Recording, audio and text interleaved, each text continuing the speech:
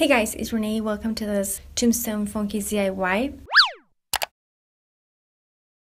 First, I'm going to be making a template for the tombstone, tracing the shape of my phone case on a piece of paper and then cutting that. I'm going to fold that in half and then just draw the curve of the tombstone. Cut that. I'm using this leftover piece of foamy paper that I found around the house. I didn't have gray. I'm just gonna trace the shape of my cutted tombstone and then just cut it. And then just draw some details of the cracks that they have, the old ones, using some white and black acrylic paint and my brush. I do have the DIY for this brush if you wanna check it out. What's so special about this brush is that it used to be for eyeshadow and I use it for crafts, so it's a bit softer, like the bristles. Then I'm going to be working on some details on the color of it. I'm just going to be taking one of these sponges in some black acrylic paint and I'm just going to add some details, kind of making a gradient effect from the middle of it towards the edges. And then I'm going to be writing rip and all that, adding details. I wish I would have started the